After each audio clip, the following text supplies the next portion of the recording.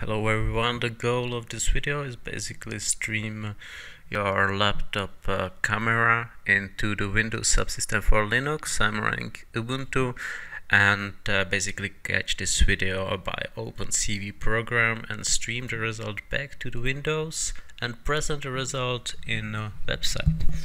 I'm catching the video through the FFMPEG and through the localhost IP address and specific port. I'm catching this video in my simple Opencv program, and through the GStreamer I will basically send this video back to the Windows and present the result on the website.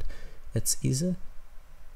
There is just simple code behind, there is no magic. Right now I'm waiting for input stream, and here it is, and I should send the video back. I will refresh the website and hopefully, yeah, this is me.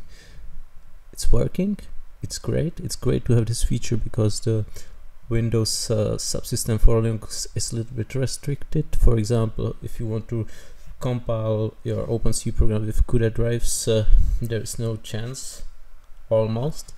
And if you want to use your laptop camera, it's also restricted, which is annoying for Opencv programming most of the time, and it's not useful, but you can definitely handle this. And basically goal is just to compile your Opencv running in that Unix with FFmpeg and GStreamer, which is basically the most of the hard work.